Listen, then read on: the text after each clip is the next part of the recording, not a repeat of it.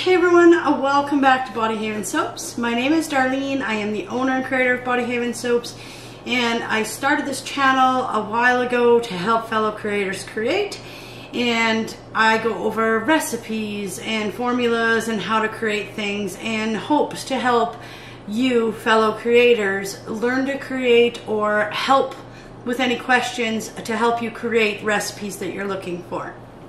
Now, today's recipe is going to be on my hot processed bubble bath. I did a cold processed bubble bath last week. A lot of my viewers and subscribers are having trouble finding one of the ingredients. So I'm going to go over how I do my hot processed bubble bath because it doesn't use that ingredient. These are ingredients that you should easily find, hopefully no matter where you are.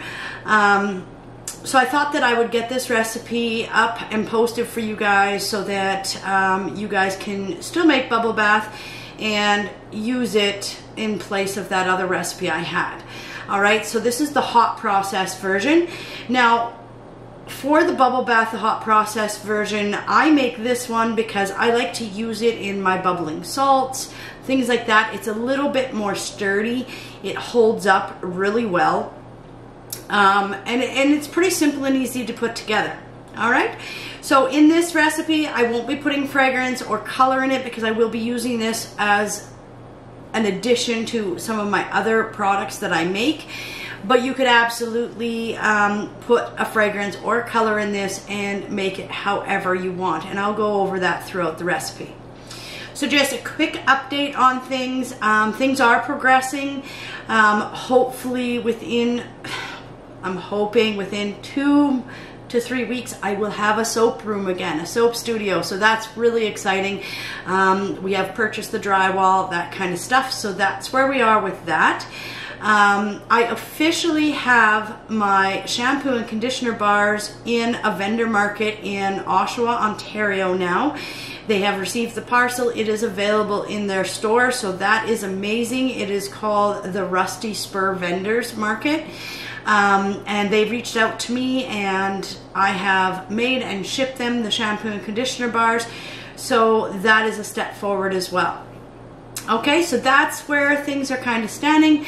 I hope you're enjoying these videos. If there's anything that you guys are looking for, specifically videos like certain recipes or videos on ingredients, things like that, I know that we have the videos on the preservatives, and that's a really deep discussion, and I'm trying to figure it out how to do it without being an hour-long video to go over that. So I am working on that, guys, to come out with more information on your preservatives.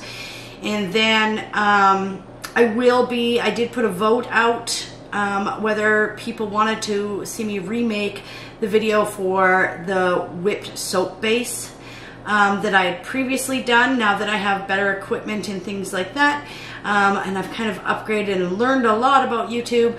I am going to remake that video. The vote was definitely a video to redo, so that is coming soon as well. And as far as the whipped soap base goes, guys, I actually have a couple ways that we can make the whipped soap base, so look forward to those videos coming. Alright, meanwhile, let's get into this and let's make our hot processed bubble bath. Okay guys, so I've got my hair up, I have my gloves on, and I have a mask here because we are using some very airborne surfactants for this. I have a little double boiler system, a little bit of water in the pot. I have a heat-proof bowl here. Okay, so this is a pretty straightforward, easy recipe. The inside this bowl, as you guys can see, so in this where I'm going to melt everything down, I have my distilled water. So for my distilled water, you guys, I have 235 grams. I'm making a 500 gram batch of this. If you were going to make this to sell, you would make a much larger batch to fill your containers and bubble bath, but I'm just making a 500 gram batch. And I have 235 grams of distilled water in here. Now, into here we are going to add our surfactant. So the surfactant, the main surfactant that we're going to use is going to be the sodium cocoa sulfate powder. Okay, you can use the noodles if you want. They just take a little longer to break down and melt. Or you can just put them in and kind of crush them up before you put them in. But this is just the powder form. And I've got 100 grams of the sodium cocoa sulfate powder. This is very airborne, so I suggest wearing a mask, being very careful when you're putting it in here so you don't get as many particles airborne as possible. But we are going to put that in there. Okay? So that is our main surfactant.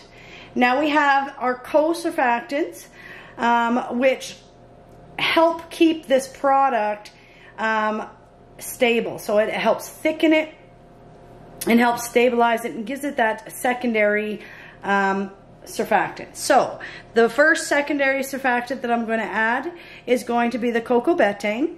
Okay, and I have 100 grams of the cocoa betaine that I am going to add into here.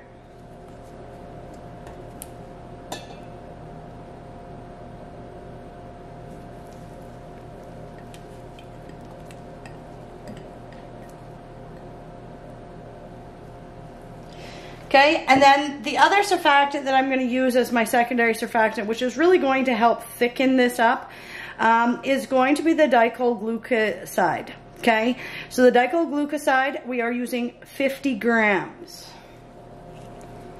And we just mix all of this together, guys.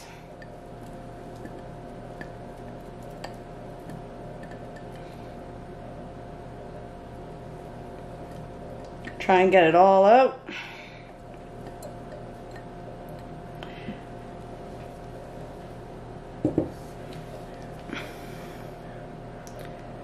So I'm just going to slightly stir this, start getting that powder mixed into there.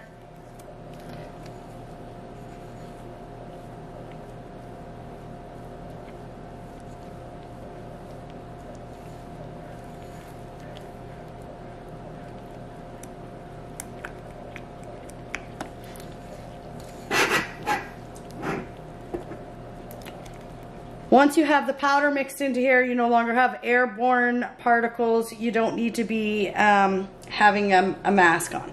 So the last thing that I'm going to add into here, okay, for the heat up part of this, is going to be some glycerin. Now the glycerin is a humectant. It's going to bring moisture to the skin in the bathtub, that type of stuff. But it's also going to help with the clarity of this product. Okay, so let's get that in there. And I have 15 grams of the vegetable glycerin that I'm adding in here.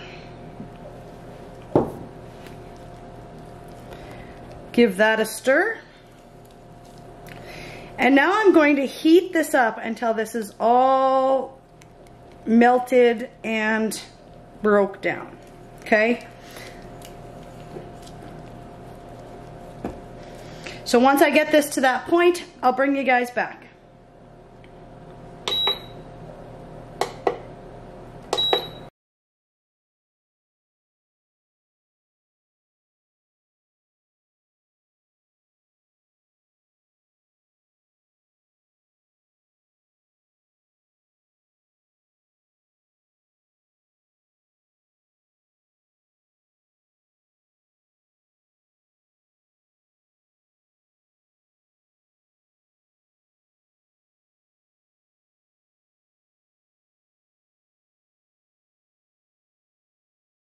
Okay guys, so because I used the powder, it took maybe 10 minutes to get this all melted down to the point where when I pull it out, all I see is the air bubbles. I'm not seeing any powder or anything else left in there. That's all you're looking for. If you use the noodles, just take a look at it. Do you see any more noodles in there or anything? As long as it's all blended so you're not seeing particles, that's all you want. Now this looks very opaque right now, but the reason that it looks opaque is just like the last time, it's the bubbles in this that are making that opaque. Alright, so now what I want to do is I want to allow this to cool so it goes translucent. This will go clear. Alright, so we're going to leave this sit for a couple hours. and then I will bring you back and I will show you how I finish this off. Okay guys, so I got busy doing a few other things, and this is completely cooled and it has completely gone clear, as you can see. Okay, it is a clear liquid. I did walk away from this and allow it to cool. One thing that I will show you, as you can see here, this part here, so this is, it gets because it was on top, a little bit of a jelly top if the air gets exposed to it. So when I do store this, I do keep it in an airtight container, but that will just stir right back in, you guys. It will just soften back up once you put it back in, so it's not a big deal. As I said, I didn't color this. If I was going to color this, I would have done it while it was still warm. Okay, and just color using a skin safe colorant. But you can see this has gone nice and clear, okay? There's just the little film in there that will stir in. It's just because I let air get to the top, but it does break down and soften up inside there, okay? So you can see this is a pretty easy product to make. You warm it up. If you guys let it cool and it's not clear like this, you just didn't cook it long enough and break down the dry surfactant enough. So just cook it again, just in case that happens to you guys. Just cook it a little bit longer and it will go clear. But as you can see, this is a beautiful, thick consistency bubble bath, just like bubble bath should be. I find that this recipe works the best for my bubbling salts and stuff. And if you're going to put fragrance in here, you guys, I would put my fragrance in once it cooled down below the temperature that we needed it to, or once it was completely cool. You'll have to stir quite a bit to get it in once it gets thickened. When it's warm, it's still quite thin, and then once it becomes viscous like this, you got to work a little harder to stir that fragrance oil in. And if you're going to use a fragrance oil, being a bubble bath, I only use 2%. So in this batch here, for instance, I would only use 10 grams of my fragrance oil to fragrance this. Okay, so that gives you the fragrance load. So I'm not putting fragrance in this, and I am not putting colorant in this, because I will use this for multiple different products. I will store this in an airtight container and use it for different things. But you could use it just like this for bubble bath with colorant and fragrance in it. The only thing else we need to add is going to be our preservative. Okay, and in this I am going to use a Germall Plus, and I am going to use, in this small batch, in a 500 gram batch, I'm going to use 2.5 grams of the Germall Plus. So we're going to get that in there.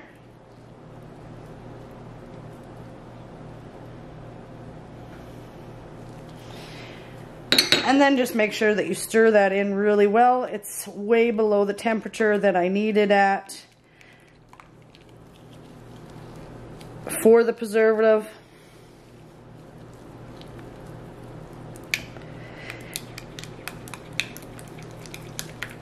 You can see, I don't know if you guys can see that little bubbles coming off of it. It's got bubbles floating up in the air from stirring it. And if you guys get air bubbles in it like this, those air bubbles will just come to the surface. If I was packaging it and I got air bubbles in it, I would simply just take some alcohol, spray it on top of the bottle when the bubbles came to the top, and it will deflate all those bubbles, as you can see. Okay, but that is how you're going to get your crystal clear bubble bath. So that is another way you guys can make the bubble bath. If you can't get the ingredients from the cold process one, this is a hot process one, and these ingredients are more available to you guys. So if you have any further questions, please just ask them in the comments below. But this is a pretty straightforward recipe, and I hope that it helps the ones that were struggling to find the ingredients for the cold process. All right, have a great day.